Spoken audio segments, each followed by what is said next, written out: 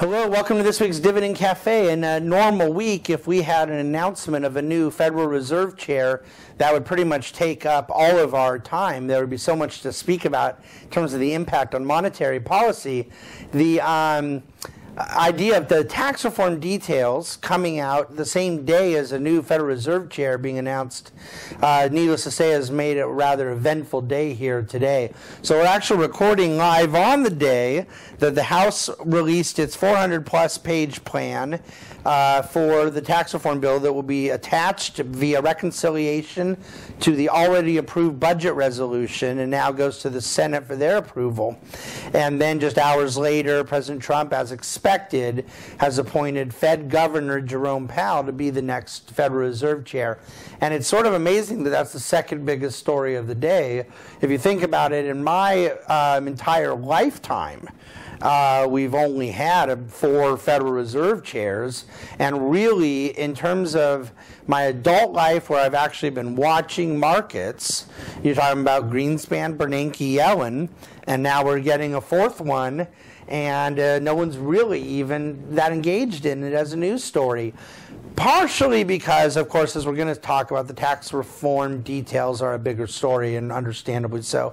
But also because there is a sense in which you have a different person. He happens to be a different gender. You know, there's some changes, but ideologically, and I think from a policy standpoint, the president went down a continuity path instead of a reform path or a different kind of perspective on the implementation of monetary policy. So Jerome Powell is a very accomplished public servant, a very respected economist. He does not hold a PhD in economics, which all of his predecessors in my lifetime have. I don't see that as either a positive or a negative. I don't think it matters much. I think that he is a very dovish, easy money type guy. He's very unlikely to rock the boat much. I make allusion to this in dividendcafe.com. There was an 85% chance before we knew that Powell would be the governor, the new chair of the Fed raising rates in December, a quarter point. There's an 85% chance now in the Fed funds futures market. So the market hasn't responded. They see it just sort of continuing as is. And I would say that will very likely apply to their reduction of their balance sheet as they normalize monetary policy.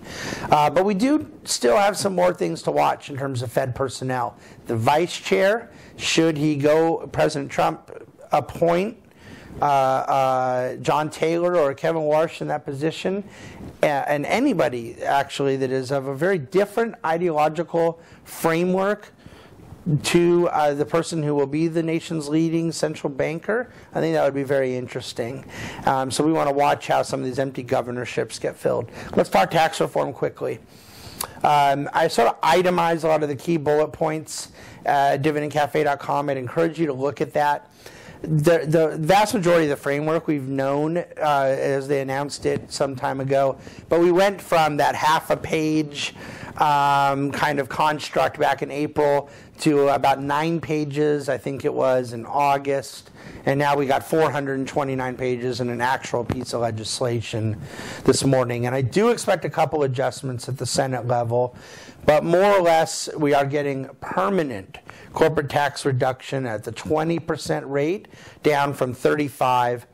A one-time repatriation of foreign profits, a territorial tax system highly disincentivizing American companies to go set up offshore in the future. Very comprehensive reform on the business tax side of things. Pass-through entities, partnerships, sole proprietorships, LLCs, Class S corporations now achieving a 25% rate instead of passing through to the ordinary income rate. So a lot of advantages to business owners who are job creators, who make capital expenditures. The objective here being growth-oriented, supply-side, incentivizing to business investment. These things, I think, were very much accomplished in the tax bill. As far as just individual tax reduction, not a lot of it. At the middle class level, more. A doubling of the standard deduction, less rates and lower rates at greater bandwidths of income for those earning significantly higher amounts of money. Basically, more or less a break even. A couple changes since we last spoke about this. The property tax deduction, local tax, they are allowing for a federal deduction up to $10,000 worth. Previously, they had said they'd be getting rid of that. They did not change their mind on the state tax deduction, something I'm very proud of them for.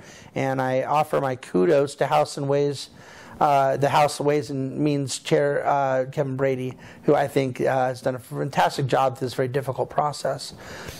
But in terms of some of the other bullet points I would highlight, the child tax credit is being increased 60%. And the mortgage interest deduction is being reduced on $500,000 of mortgage debt, down from $1 million.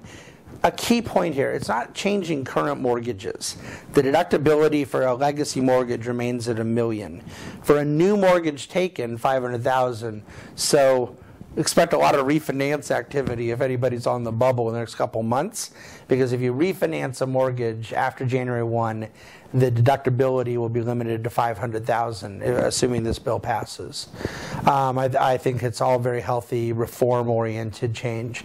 Reach out to our office with any questions you have, but essentially this week we see a couple pretty significant things kind of advanced. The tax reform is not passed yet, but they are trying to pass it retroactive to January 1, 2017.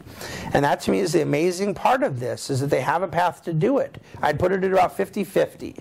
I think you're well over 90% odds right now that they're going to get this done, meaning tax reform pretty close to what we saw today passed. But as far as getting it done retroactively, a lot of things will have to line up for that to happen. If it does, everyone's already paid their withholdings and their quarterlies and everything for this year anyways. So what will happen is there would be a lot of refund checks in April of 2018, and that may be advantageous to the Republicans in a midterm election. So I suspect there's some politics at play here as well. All that to say, quite a bit to chew on here. We've spent a lot of time this week analyzing particularly the business tax side of this, full expensing on CapEx, just so many loopholes going away. I'm really, really happy about that. So reach out with questions. Thanks for listening to Dividend Cafe. Thanks for watching.